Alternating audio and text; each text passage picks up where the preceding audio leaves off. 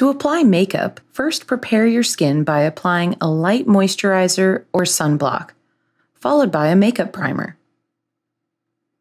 This will protect your skin and help your makeup last longer. Next, use a sponge, makeup brush, or a lightly dampened beauty blender to apply a light layer of foundation.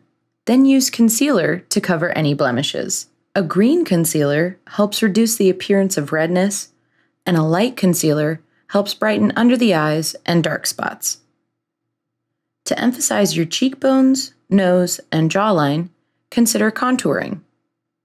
Simply dust bronzer along your temples, the hollow of your cheeks, and the sides of your nose. Then dab highlighter on your cheekbones, the tip of your nose, and the tip of your chin. To add some more color, you can also apply blush to the apples of your cheeks in an upward sweeping motion. For your eyebrows, start by gently brushing them in short outward strokes. Line the outer edges of your brows with a colored brow gel, powder, or pencil to accentuate the natural shape of each brow. Finish with a clear brow gel to hold them in place. For your eyes, start by applying a light dab of concealer or eyeshadow primer to your eyelids.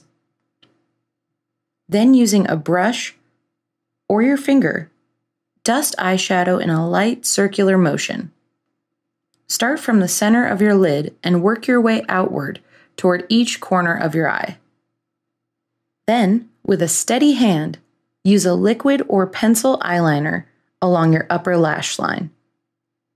For a more dramatic look, consider winging the tips of your eyeliner up and out.